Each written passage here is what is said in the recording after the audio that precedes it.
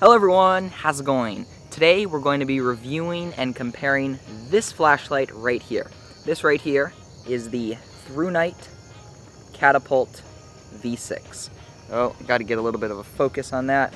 But as you can see, it is, it's a beefy flashlight, but it is, for how bright it is, I would say it's a fairly compact size. Now Thrunite was kind enough to send this out to me, but they did not pay me to tell you that this is the best flashlight mankind has ever seen. So I'll be honest with you, if there's something I really don't like, I'm gonna let you know about it.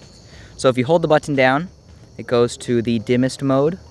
As you can see, fairly dim, but it does reach a good distance. Hold it down, goes to medium, and then to high. This is really bright.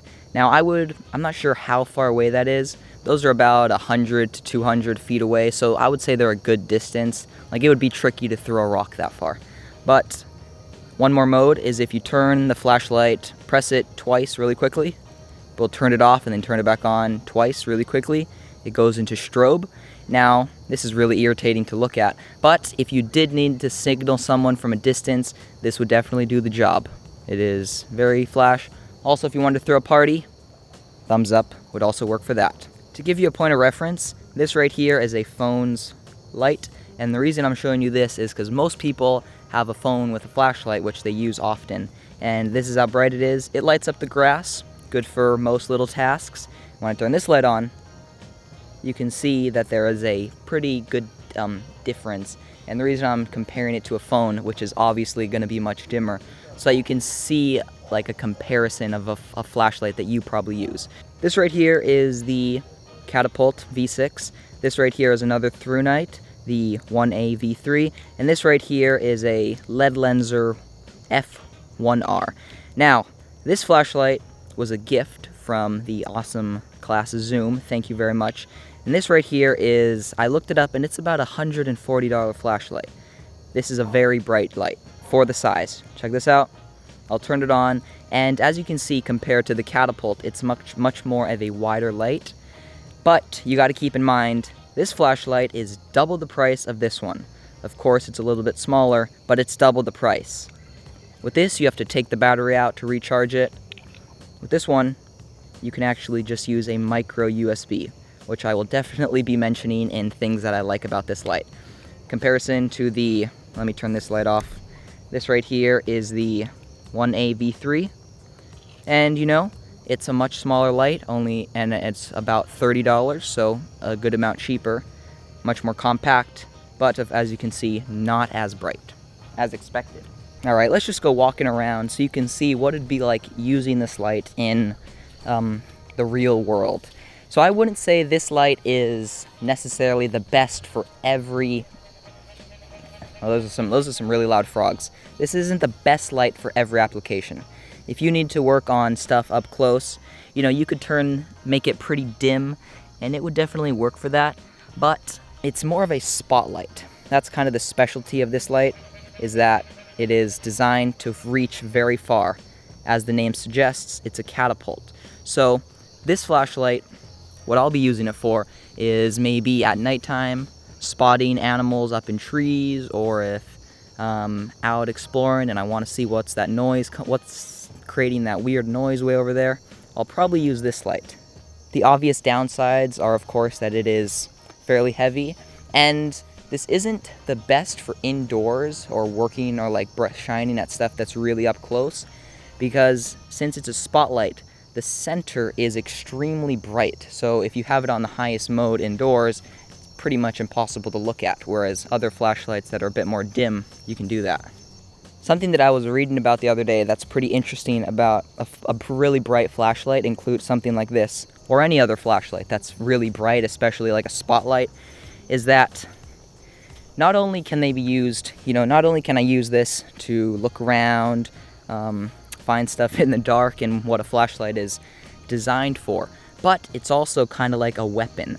So you wouldn't necessarily just think of this, but if you shine this light at someone's face, at someone's eyes, obviously maybe someone that has bad intentions or something, obviously you don't do this to your friends or family or someone just messing around, but if someone was coming after you, if you shine this in their eyes, in their face, it will blind them, no doubt, and for at least a few moments, they're not going to be able to see. They're not going to be able to come right after you. If I was shining this at someone's face, they would not be able to see. If they tried to look at me to come after me, this is a form of a weapon. So I just thought I'd mention that. It's an interesting thing that I never in the past had thought about flashlights. I've just plugged the flashlight in to this power bank, and let me turn the light off. And as you can see, it is recharging, but I can actually use the flashlight while it is recharging.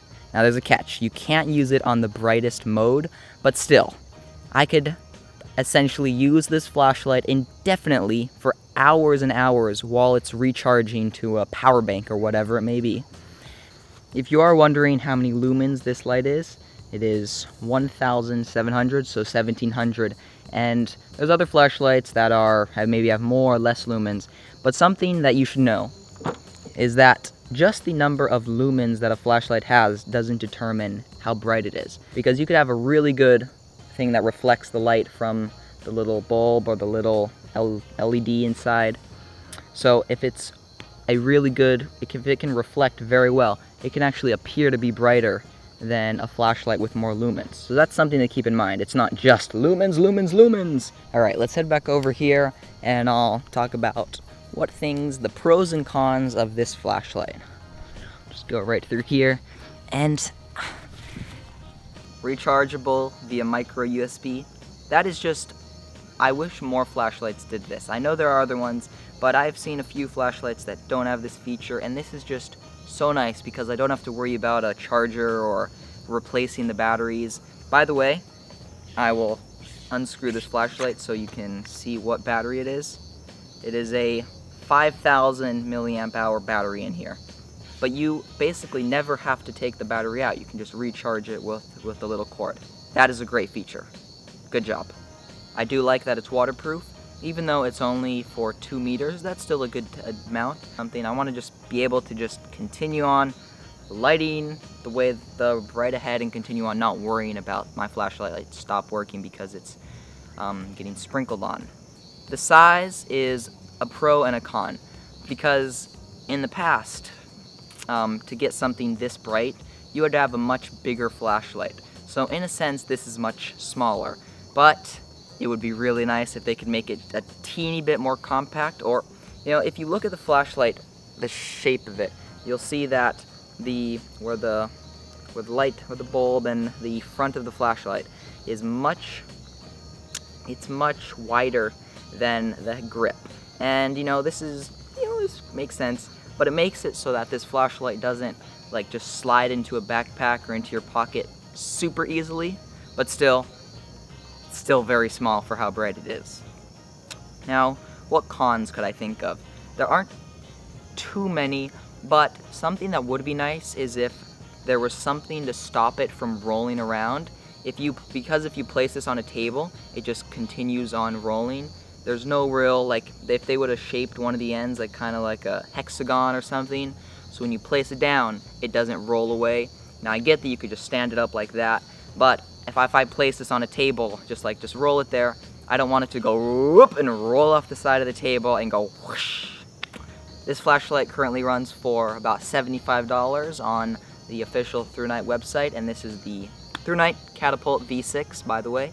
Now if you use the coupon code 20%, then you'll get 20% off, not only if you were to buy this flashlight, but also if you buy a different one from their official website. You can use that coupon code to get a discount. Maybe you'll do like a dedicated full-blown nighttime exploration, like exploring through a new spot or somewhere, but using this flashlight, maybe other ones, and you can kind of see what it's like using it, but that'll be in another video.